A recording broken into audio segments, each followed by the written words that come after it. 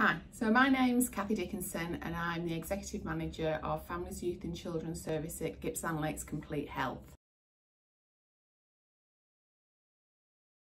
Because on average, one woman a week is murdered by her intimate partner or somebody she knows. In East Gippsland, Victoria Police attend 4 to 5 family violence incidents every single day. East Gippsland sits at number 1 of 79 local government areas for reported cases of family violence.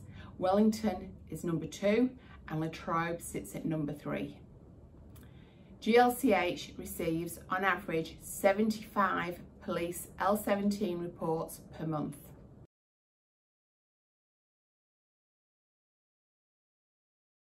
So there's a great deal of support in East Gippsland for victim survivors and perpetrators of family violence. There's the Family Violence Outreach, Case Management, Family Violence After Hours Crisis Response Service, the Risk Assessment Management Panel, known as RAMP, Child First, Counselling, Family Violence and General, Men's Behaviour Change Programme, Family and Criminal Law Services, Medical Services, Mental Health Services, Alcohol and Drug Services, Integrated Family Services, Victims of Crime Support, Safety and Security Audits for victim survivors, Family Violence Flexible Packages and the WISE Group. The WISE Group is a support group for victim survivors of family violence.